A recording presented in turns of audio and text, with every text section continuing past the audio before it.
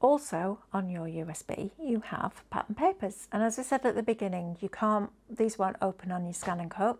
These need to be plugged into your computer or directly into your printer if you've got a fancy printer, and printed off. But we've given you ombre colours, so your doily will ombre out as if you've inked it.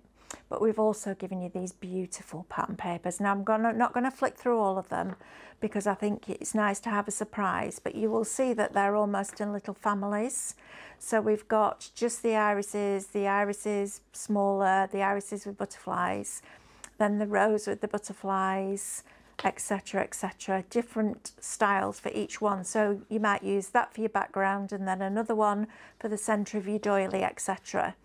I wouldn't necessarily cut doilies out of this, and I wouldn't necessarily put this behind a doily unless you're using black, because it's going to go a little bit, it's going to kind of blend into each other.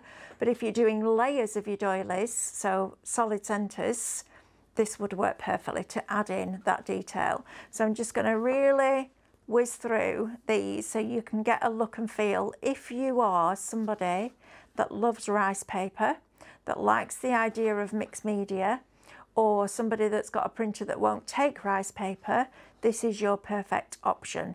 So you've got these beautifully designed papers that you can then use in all of your, I mean, that just in a frame would look exquisite. So maybe you take a rectangle doily frame and you put that around the edge of that and you put it on your wall. This isn't about just for the doilies. This is about giving you beautiful papers that you can use for all sorts of different things. So you've got all these fabulous, fabulous patterns and papers and images that you can use. Upside down, of course it is. Always upside down. Like this. And then we go back to the beginning, so they've duplicated some of these. Just exquisitely beautiful. And as I said, I don't want to show you each one because it's nice to have a little surprise. So I would open those up as thumbnails on your computer, have a look through, decide which ones you want to use, and away you go.